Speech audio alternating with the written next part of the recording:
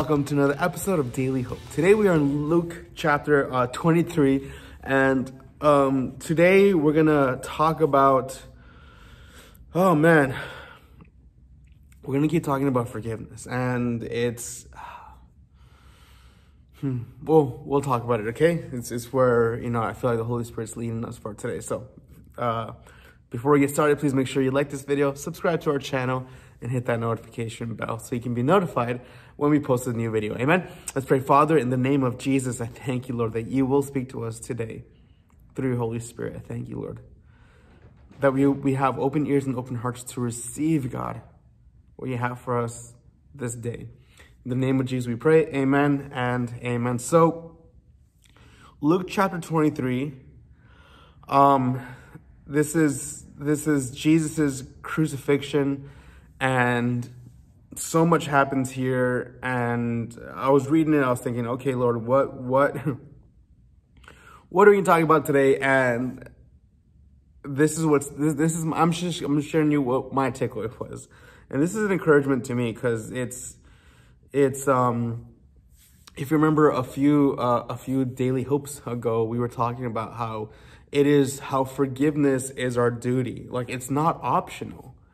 As Jesus has forgiven us, and as and here's the thing about, because the way we forgive and the way Jesus forgives is completely different. Everyone say different. And here's why it's different, because a Jesus kind of forgiveness is a type of forgiveness that restores. That's the kind of forgiveness that Jesus offers. Does that make sense? No, just because Jesus forgives us doesn't mean that we're restored. And this is why, because there's a lot of people out there that Jesus died for, and they're not acknowledging Jesus. They're not confessing Jesus as Lord and Savior. They're not restored. They're still fallen. They're still away from the Lord. But for us who know Jesus, who love Jesus, who have communion and relationship with Jesus, his forgiveness is a kind of forgiveness that restores. And this is why, because we receive that kind of forgiveness through repentance, where we say, Lord Jesus, I'm sorry for what I did. I'm not going to do it again. I don't want to do it again. Not, I'm sorry I got caught, or, oh, I'm sorry I got in trouble, or, oh, I'm sorry that someone got mad at me because I did this. No. It's, Lord, I messed up, and in my own power, I can't be clean. So, Lord, I need your help. I need your spirit. I need your direction. I need your power, your grace, and your mercy. See, that kind of repentance is the kind of repentance where Jesus says, I forgive you. I died for you. I died for you. And I died for this moment so that we can be restored. That's the kind of forgiveness.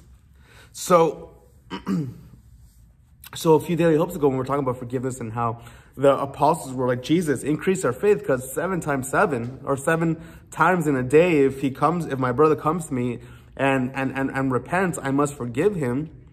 This is the kind of forgiveness that Jesus talks about, is the type of forgiveness that restores. And I know that's really hard to kind of think about and comprehend, but we actually see this right here. It says right here, Luke chapter 23, verse 32, there were also 2 others, criminals, led with him to be put to death. So Jesus being led to his crucifixion. Verse 33, and when they had come to the place called Calvary, there they crucified him, and the criminals, one on the right hand and the other on the left. Then Jesus said, Father, forgive them, for they do not know what they do.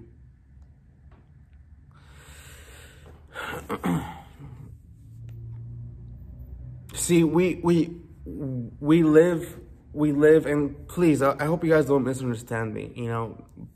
By all means, in any situation, stay safe, stay protected, and always walk in wisdom. Okay, I just want to say that first.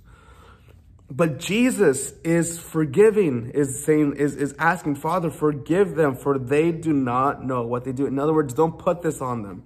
They don't know what they're doing. These people, listen to me, church. These people are not sorry. They're not sorry. As a matter of fact, he's about to die. In just a few verses or in a little while, in real time. They are not sorry. They are going through with this, and they're watching him hang, bloody, beaten, ashamed, naked, on the cross. And Jesus, literally, I mean, he's hanging there, he's naked, part of his beard ripped off, there's a crown of thorns on his head. And he's not thinking about himself in that moment. He's saying, Father, forgive them. They don't know what they're doing. Look at how powerful this is, that in probably Jesus's most vulnerable moment ever, he's not trying to protect himself. He's not trying to preserve himself. He's saying, Lord, forgive them. They don't know what they're doing. The people who are hurting Jesus and they're not sorry, Jesus is saying, Father, forgive them. Now, I'm not saying that if someone hurts you, forgive them and let them hurt you again. That's not what I'm saying, because just don't get me twisted on that. But forgiveness is very much about the heart. It is a heart of restoration. And really what forgiveness does is what forgiveness does, like if someone offends you, forgiveness restores your heart. Now, in many cases, forgiveness is supposed to restore relationship in proper context. For example, like if I offend my wife and I ask for forgiveness, that forgiveness is a kind of forgiveness. It can't be a conditional forgiveness of I'm going to forgive you until, or I'm going to forgive you only if. Forgiveness is very much like love, where it needs to be unconditional, or else it's not forgiveness.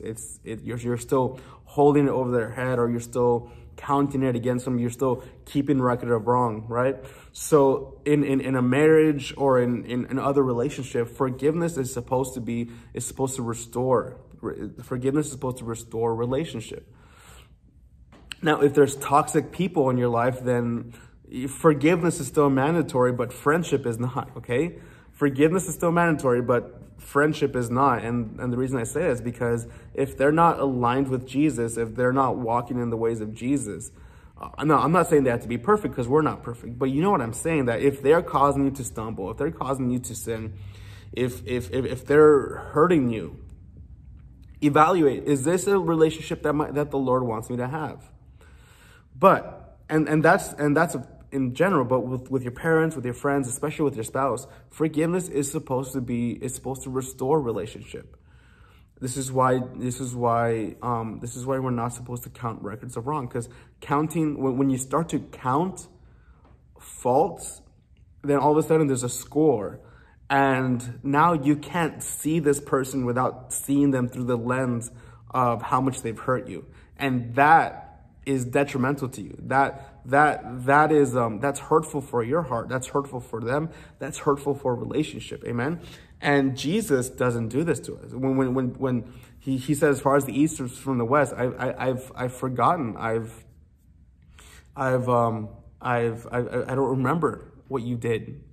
That's the kind of forgiveness that Jesus offers, so that relationship is restored. Amen.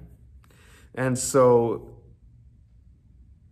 it's still, forgiveness is still our duty. It's still not optional. Why? Because Jesus in this moment forgives us. Well, we weren't there. Yeah, but there's been times where we've probably hurt Jesus with our words, with our actions, with the intent of our heart. There's probably times where we've hurt the heart of God. Yes, we can hurt the heart of God. We're in relationship. The same way that people can hurt us, we can hurt God by being disobedient, by being, et cetera, et cetera. Amen? So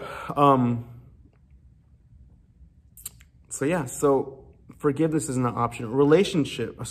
Friendship and relationships, those may be optional unless you're married and unless they're your parents. Then all I'm saying is please act in wisdom, get godly counsel on whatever relationships you're in. If you're in a relationship that hurts, but forgiveness is not optional.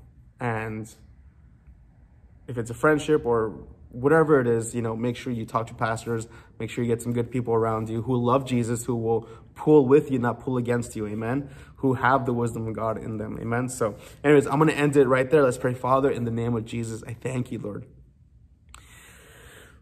Help us, Lord, to forgive, even when people aren't sorry, Lord. Help us with your strength, with your grace to forgive, Lord. Because really, when people hurt us, they really don't know what they're doing. We praise you and we love you. In the name of Jesus, we pray. Amen and amen. That concludes today's Daily Hope. In the description box, there's a link if you guys want to give and become monthly supporters of Daily Hope. Thank you guys so much for your generosity. Also, our reading plans there, so you can follow along as we finish up. We have tomorrow's the last chapter of Luke. So tomorrow we'll be finishing Luke. So make sure you get a reading plan so you can follow along to see where we're going next. And then lastly, I want to know, what was your takeaway? What did you get out of this chapter, or what did the Holy Spirit speak to you? Put that in the comment section, because I love reading those. Those really do minister to me. Amen. And then at Hope Community, people are our heart. Generosity is our opportunity. Excellence is our spirit. Smiling is our favorite. And Jesus is our Lord. We'll see you tomorrow for the last chapter of Luke, which is 24.